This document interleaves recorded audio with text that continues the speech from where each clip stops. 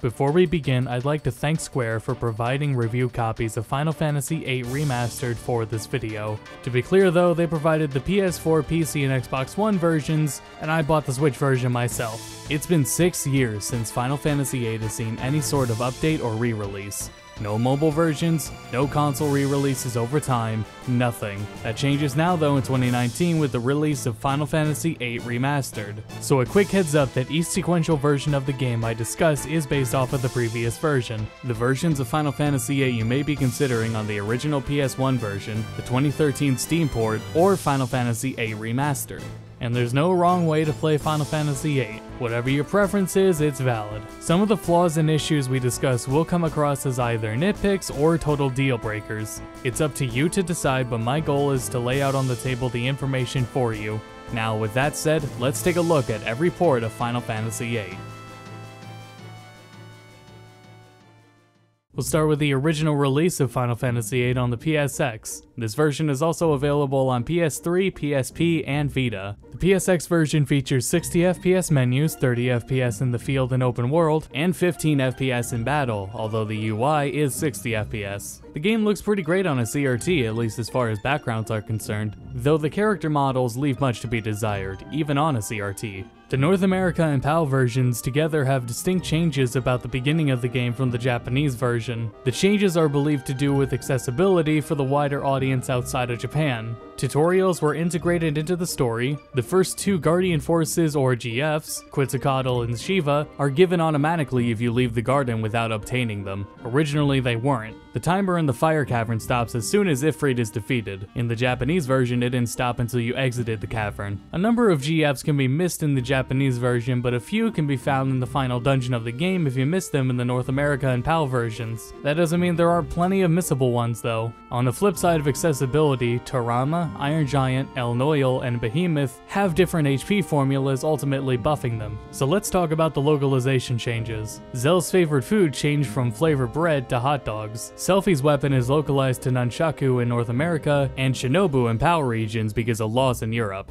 Some instances of blood and gore were toned down. Garo Garo's organs were changed to blue from red. This includes in the boss fight and on his card. And an armory in the final dungeon had blood-stained walls. That blood was then turned green. There was one bug in the Japanese version that let you junction the same spell to more than one stat, but this bug was fixed in the North America and PAL releases. And in comparison to the other versions, the PSX version takes a lot of time to load every screen you move to, every menu you open up, and every match of Triple Triad, and so on. I'd recommend the PSX version for the original experience, most preferably if you have a CRT, and find charm in the models. You do miss features, graphical changes, and quality of life options offered in later ports, though the PSX version does retain a few things not in the other versions, such as analog movement and vibration. But now let's take a look at the PC version and see what it has to offer.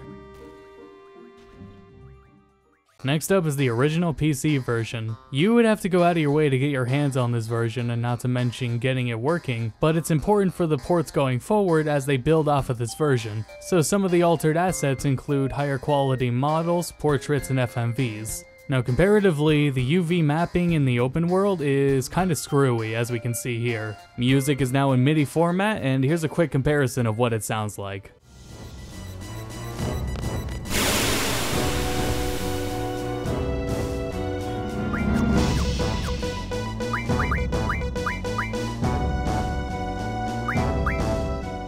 This version also has a new typeface. 60 FPS menus return along with 30 FPS in the field and open world, and 15 FPS in battle, now including the UI, and the FMVs are 15 FPS. Now while it is a turn-based game, Final Fantasy VIII has timed inputs, so the lowered frame rate on UI can be seen as an issue and even have adverse effects. For example, the cursor that's supposed to flicker doesn't anymore, and boosting your GFs is made slightly harder. The PC version loads and saves really quick, and I'm not sure if this has to do with loading, but any of the original transitions that were in the game are just gone. There is no longer longer 360-degree analog movement. You can only move in 8 directions, and the controller support in general was shoddy to begin with. There are no button prompts unless you're using a keyboard, otherwise all the buttons are labeled B1 through B10. You also can't rebind anything to the triggers on a controller. Albeit something unique to the PC version was that it came with the separate Chocobo World minigame. Chocobo World used to be something played on the Pocket Station, and the Pocket Station was a Japanese exclusive device. So if you were playing on the PlayStation version, you could use the Pocket Station to play Chocobo World and collect exclusive items and power up your GFs. So if you're on the original version, you really gotta go out of your way to get the Chocobo World minigame items. While the PSX version had 15 save slots depending on how many memory cards you had, the PC version had 30 slots in 2 quote-unquote game folders. Adding to that, the vibration option was lost, but we also gained a sound slider in place of the option for mono sound. Some adjustments were made to the game's balance. Siren can now make dark matter without reaching level 100, and the Omega weapons now scale down to the party's level. Originally they were at level 100. The PC version originally did release with a couple of bugs, but there was an official patch that was released that fixed a few issues. The intro to the game is also heavily out of sync from how it's supposed to be, and this was oddly never corrected in any version after.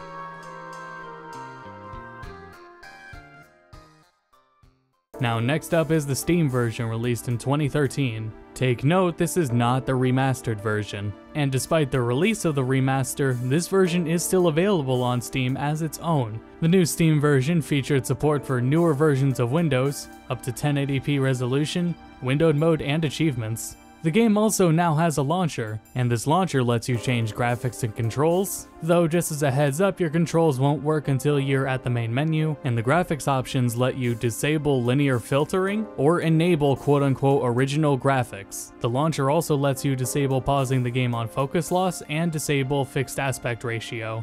Now for some of the altered assets. The FMVs in the Steam version have more compression than those of the original PC version. This is because when they upscaled the FMVs from 48p to a little higher than 720p, poor encoding led to artifacts. Now the Steam version is home to a myriad of cheats that were added to the game. At launch, the Steam version had the Magic Booster, which would edit a save file to give you full stacks of some magic. This would include spells like Fire, Fyra, Thunder, Thundara, Cure, and Curaga, and then some other boosters were patched into the game in 2014. You can now fast forward the game, which the manual claims goes up to 5 times the normal speed. The speed up is pretty inconsistent though, and can just jump around to any speed it feels like. And be careful speeding up the game, because if you go to an FMV with this, you may crash the game. Enable battle assistance, where ATB and HP are always full and limit breaks are always available. 9,999 damage, where all your attacks, some limit breaks, and GFs do 9,999. Max out AP for your GFs, which subsequently maxes out their levels, and max out magic and gil. Now the Steam version introduced a bug that I'm sure if you're familiar with the other Final Fantasy ports, you know what it is. Music in the field resets after battles. And meanwhile, Quetzalcoatl now uses an incorrect sound during its summon. Now lastly, let's talk about some mods. I won't go into detail about them, but there are mods that do restore the original PSX music, provide higher quality FMVs re-encoded from the original PC version, a fix for the Quetzalcoatl wrong sound during its summon, fixing the UV mapping in the open world, and many HD model and texture mods if those are your things. Overall, the PC version is lackluster. While it allows you to play Chocobo World, has a number of quality of life changes, and has the magic booster, there are bugs, a myriad of compatibility issues, and features lost from the PSX version like vibration, 360-degree movement, and 60 FPS menus in battle. Mods are almost a necessity, and even then, mods don't take care of everything you'd want. To my knowledge, there is no mod at the moment to fix the 8-direction movement like the mod for Final Fantasy IX, and the only fix for the frame rate is called Open 8, which is a rewritten game engine built from scratch. And besides, what if you're not looking to play on PC or can't be bothered with fan-made changes? Well, let's take a look at Final Fantasy VIII Remastered. Final Fantasy VIII Remastered released on PC, PS4, Xbox One, and Nintendo Switch worldwide September 3rd, 2019. Hiroshi Harada, Tomohiro Kayano, and Tetsuya Nomura all worked on the remaster, meaning decisions and choices about the project were from the original heads of the game. Yoshinori Kitase during E3 2019 had said that the original plan for Final Fantasy VIII was just another direct port like 7 and 9, but mid-development they had decided to turn the project into a remaster and start improving the quality of the game's assets. Many turn credit of the delay of 8's modern port to the loss of the game's source data, an issue that has plagued Square for a long time and has been confirmed by the likes of Tetsuya Nomura, Yoshinori Kitase, companies Square has worked with, and even Square's CEO, Yosuke Masuda. Make no mistake, if they had the game's original source data, we'd have better looking FMVs and backgrounds. But Kitase's explanation offers some worthy clarity to the story. Not only was the lost source data a problem like it's been for Final Fantasy VII, 9, and 10, as well as Kingdom Hearts, they had ultimately decided Final Fantasy VIII needed more work to bring it up to snuff. And according to Nomura, .emu was brought in to handle analysis and porting to consoles, and Access Games was handling the model creation and implementation. Now let's take a look at everything that's changed in the remaster. Many of the models in the game were remodeled and or retextured. This includes things such as environment models, NPCs, card artwork, GFs,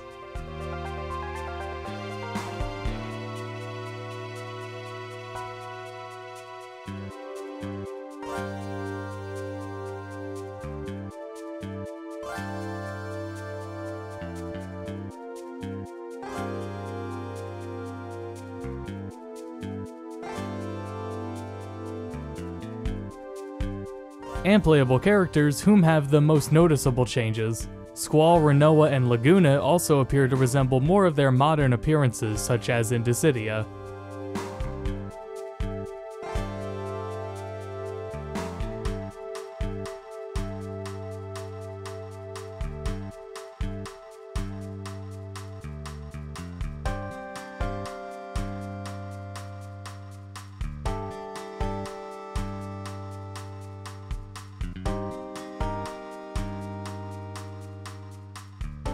There is a totally new typeface, not just recycling the previous one, and even has this nice new drop shadow to it. There is also now appropriate button prompts and the game supports triggers. The mini music is now gone and we have the original PSX soundtrack for the game. FMVs have once again been upscaled, though they are using the compressed Steam versions of the FMVs, not the original PC versions. As far as altered assets go, there's a really big elephant in the room here, and that's the upscaled backgrounds. They are incredibly blurry. A bilinear filter is applied to attempt to mask the pixelization of the backgrounds, but boy does it look blurry. There's a pretty stark contrast now between the nice sharp typeface in these clean models and that blurry background. Cost and time effective and meshes better with the new models than a pixelated background? Yeah. Best achievable result? No. The frame rate is identical to the previous PC versions. 60 FPS menus, 30 FPS in the field and open world, and 15 during battle including the menus. Controls are not customizable anymore unless on PC, but the defaults have changed from the original. In the PSX version, triangle is cancel and circle is menu, and the remaster effectively swaps those two. The console versions of the remaster are pretty homogenized this time around, the biggest difference between them being the resolution. The Switch version isn't exactly 1080p, but when undocked it looks incredible. And the Switch version also has backwards buttons for when you're driving and doing the train segment. Not a real big deal though. PS4 version actually uses the same saving interface as other versions, and not the dumb, really slow default PS4 interface. And unfortunately, being the first time back on consoles in an extremely long time, they didn't add back in vibration, so the Chocobo minigame has been removed, forever living on in the previous Steam release. And those exclusive items from it are now available via Angelo Search. And Angelo Search is an ability you get during Disc 3. Achievements are the same as the Steam version, except with several of them removed. Ultimately, if you're a trophy hunter, your job's been made easier. In all the previous versions, it was possible to reset the game via a combo of buttons, but instead you can just go to exit in the main menu. Now, the PC version of the remaster has a number of features not on console. Nomura reportedly told in a Famitsu interview it's because there's there's more core players on PC. So the PC version has a brand new launcher and no longer has Square's DRM. With the launch options, you get text language, master volume, resolution up to 4K, full screen borderless or windowed, and which monitor to display the game on. Meanwhile, the graphics options in-game include all of the launcher's options, plus brightness, anti-aliasing, both camera speed and the rate at which the battle camera triggers, individual volume sliders, and the same options found in the config in-game. On top of the customizable buttons and keybinds, the PC version has more modern controller support like you'd expect it to. Like for instance, your controller will still work if you connect it after starting the game, and the D-pad and triggers actually work. And the PC version can rebind everything on controller and keyboard in-game. Also, the PC version has autosaves. Now let's talk about cheats that which benefit those who do not have the time to invest into a lengthy RPG. For all versions of the remaster, there is the multiply the game speed by 3, which doesn't affect timers, thankfully, though it can have some quirky results if you use it all the time. You can turn off random encounters, and enable battle enhancements. Battle enhancements meaning your HP and ATB are always full, and limit breaks can be used anytime. Now, PC exclusive boosters are where they really blow the door open on the game, and probably are there to discourage you from starting up Cheat Engine. So Magic Booster is gone, but in its place we have all items with some exceptions, all abilities, limit breaks, cards with some exceptions, and maxed out GF levels, Gil, and Magic. And as a reminder, these cheats on PC do disable achievements. And a quick change from console to PC is that the temporary boosters that you can turn on overlay on top of the game in the PC version. Now let's talk about issues that were fixed and ones still present. Please keep in mind that any issues discussed are liable to be patched, as issues I've discussed in past videos have been patched before, so keep an eye out for official patches and updates from Square. I'll try to keep up with a pinned comment too for any patches they release. So, the music reset bug and Quetzalcoatl's wrong sound effect have all been fixed. Unfortunately, there is no analog controls in this version, so you're still stuck to walking in 8 directions. The UV mapping in the open world is actually still borked. There's also a music bug that I'd be surprised if it wasn't patched. Parts of the game that play the landing can instead play a MIDI version of it. You can specifically trigger it during the Dalette mission by loading the game during the save point in Dalette.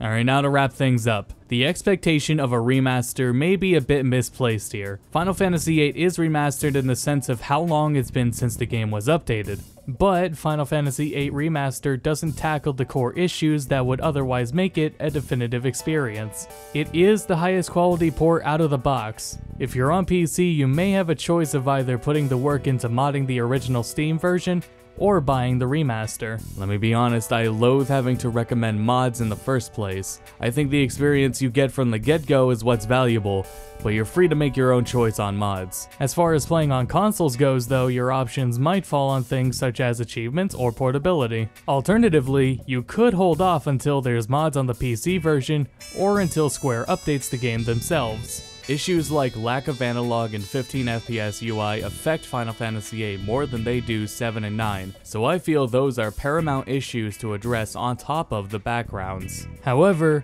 I wouldn't hold my breath on some of those issues being addressed simply because of engine limitations. Though I am curious to see where mods can take it, and personally for me, I'm continuing my playthrough of the remaster on Switch. And that was a look at Final Fantasy VIII Remastered. I want to throw out another thank you to Square Enix for providing me the PC, PS4, and Xbox One versions of the game. And lastly, I want to thank you all for watching.